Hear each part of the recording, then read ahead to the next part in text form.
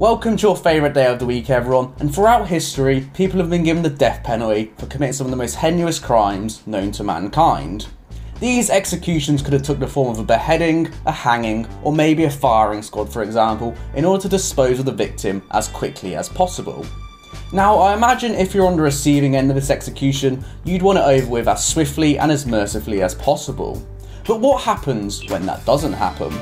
Today, we're going to take a look at some of the most botched executions in history where the victim didn't get off all too easily. The resurrection of William Duell. I thought we'd start off our list of quite a light execution compared to the rest of them, as the ones later on we talk about are a lot more bloody and savage. On the 24th of November 1740, Duell, along with 4 other men, were due to be hanged due to the rape and murder of a young woman. As Duell hung from the gallows, his body lost all signs of consciousness and life, and around 20 minutes later, he was cut down and pronounced dead. His body was then taken to a medical college to be dissected and analysed, which was a common practice at the time for criminals' bodies. At the time, dissection was viewed with a cultural and religious prejudice, making bodies extremely hard to come by for medical students in order to further their research. So they sent them the bodies of criminals. As fate would have it, however, William Duell was not ready for the dissection table just yet.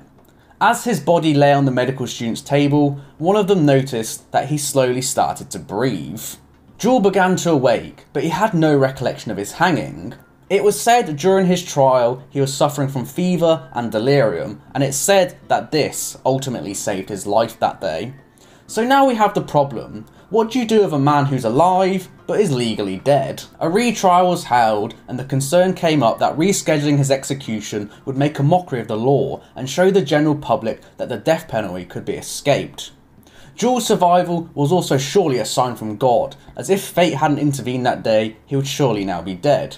So, in the end, they exiled him off to North America, where it's said he lived the rest of his days in Boston until he died in 1805. The shooting of Wallace Wilkerson. On June the 11th, 1877, Wallace Wilkerson was playing a game of cards for money with William Baxter, when an argument broke out over accusations of cheating. Baxter tried to back down from the struggle, but Wilkerson shot him in the forehead and temple, killing him instantly.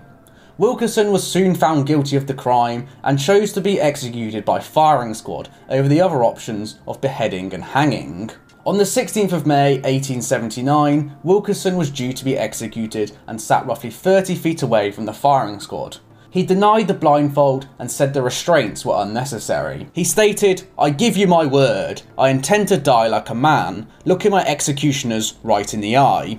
A white paper target was then placed over the heart of Wilkerson, and he said, "Aim for my heart, Marshal." As the countdown ended for the men to shoot, Wilkerson stiffened up slightly, unintentionally moving the target. The bullets missed his heart, with one shattering his arm and the rest going in the torso. He leaped off his chair in agony. "Oh my God, they've missed it." Wilkerson was struggling on the ground as 4 doctors rushed to him, and then the officials then questioned should they shoot him again. But roughly 27 minutes later, he died from bleeding out. Not the nicest way to go, really. The execution of Thomas Cromwell. Between 1534 to 1540, Cromwell was Henry VIII's chief minister and the king's right-hand man. Cromwell was a key figure in the Reformation of England, Henry's annulment to his first wife, Catherine of Aragon, and the downfall and execution of Henry's second wife, Anne Boleyn.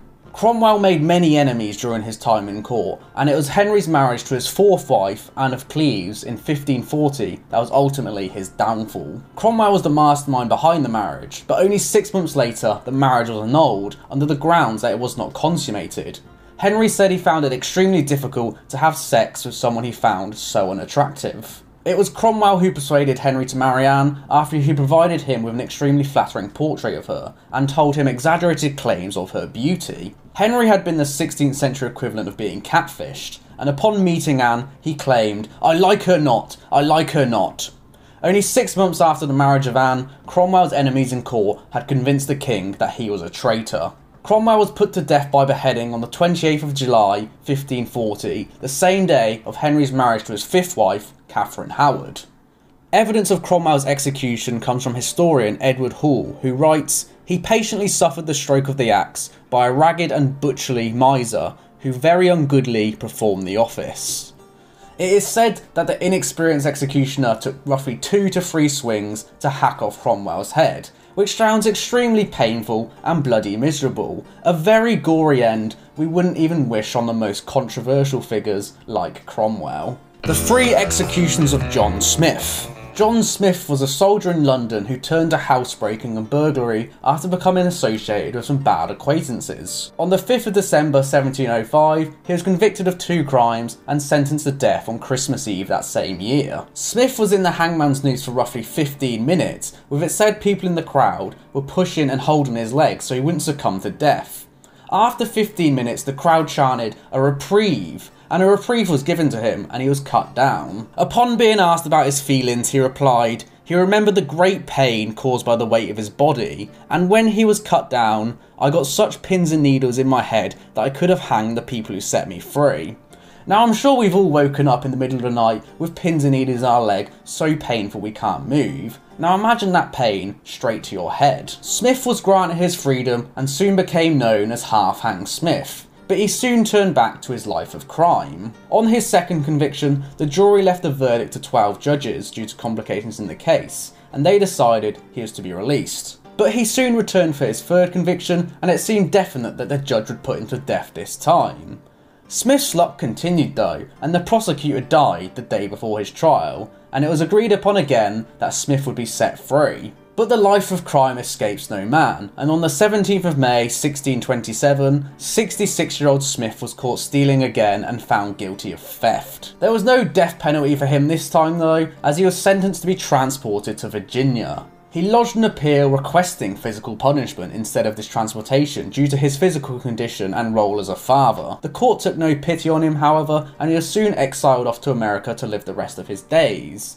It's unsure what happened to him, but this is just another case of someone lucky enough to escape the hangman's noose. Margaret Pole, the bloodiest end. So I thought I'd save the most savage and gory execution to the end, and if you have stuck around this far, thank you, it's well worth it for this one. Margaret Pole, the Countess of Salisbury, was one of the few surviving members of the House Plantagenet at the end of the War of the Roses. Henry VIII was the king and the member of the House Tudor who had won the war, and at the beginning of his reign she was in favour. This all changed however when her son spoke up against the separation of Henry and his first wife, Catherine of Aragon. Tensions began to rise, and upon the discovery of a conspiracy to overthrow Henry VIII and replace him with his cousin, Henry Courtenay, Margaret, her 2 sons, and Courtenay were arrested on suspicion of treason. The Plantagenet bloodline was now a threat to Henry, and Margaret was stripped of all her lands and titles in order to minimise the chance of rebellion against him. She was kept in the Tower of London for roughly 2.5 years until the 27th of May 1541, where on the morning she was told she would die within the hour. 2 eyewitness accounts of the execution survive, one from the French ambassador, Marillac, and one from the Holy Roman Emperor ambassador, Chapuis. Their accounts differ slightly on how many people were present, ranging from only a few to about 150. Chapuis wrote, at first when the sentence of death was made known to her, she found the thing very strange, not knowing of what crime she was accused, nor how she would be sentenced.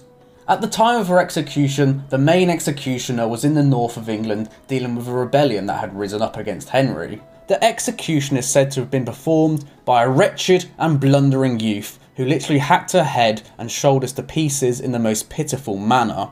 It is said that the inexperienced axeman missed her neck on the first try, striking the back of her head, and it soon took a further 10 blows to separate the neck from the body, and he made a bloody mess of the torso. Now I can't even imagine what this would have been like for Margaret. As we said earlier, you'd want your death over with as quickly as possible, but you turn up to the execution stand ready to get your head chopped off, you're ready to go, you've come to terms with your death, but you've got a drunken youth who's never held an axe before. You'd be mortified, but what can you do? You're gonna die, they don't care. They don't care, they just watch it. It's a spectacle, it goes down in the history books, that's why we're talking about it today.